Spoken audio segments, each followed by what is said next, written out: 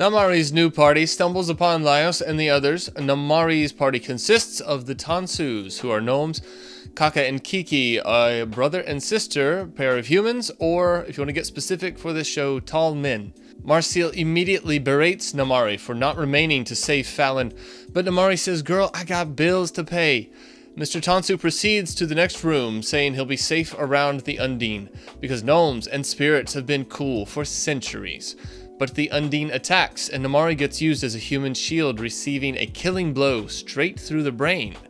Mr. Tansu's group retreats, where he easily revives Namari, but she is still pretty pissed off about continuing to get used this way.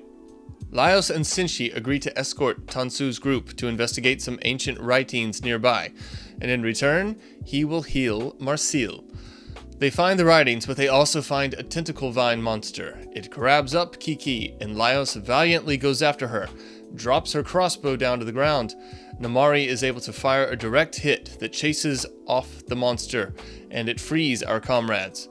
The tentacles contain toxins that leave some of our friends looking quite puffy, and we are fresh out of Benadryl. But don't worry, look to the book.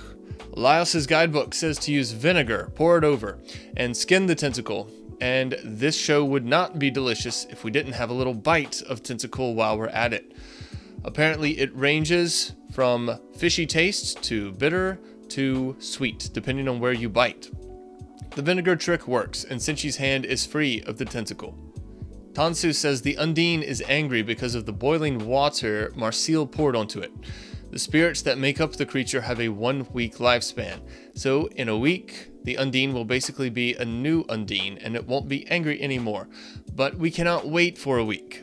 On top of that, Laios recommends for Marcille to head back to the surface with the Tansus, because without her mana, it's too dangerous for her to continue. But maybe Laios is rubbing off on Marcille because she has a plan to restore her power by drinking the mana-rich Undine itself. It turns out Senshi has just the tool necessary to catch an Undine. His pan and lid are actually made from adamantine, strong enough even to break dragon bones. And Namari can't believe he's using something so valuable for cooking. But this man knows his priorities. Senshi, Laios, and Namari face the Undine, get it into the pot, and onto the fire. And now we have some high quality H2O. Senshi says the most efficient way to get the mana and the nutrients to absorb into the body is by eating food cooked with the mana water. So we're headed to Flavor Town with a big old pot of kelpie meat tentacle stew, and this does the trick.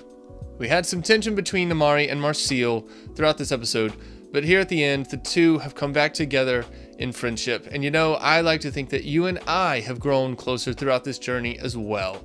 So leave a comment, let me know what you think. I hope you had fun, and I'll see you next time.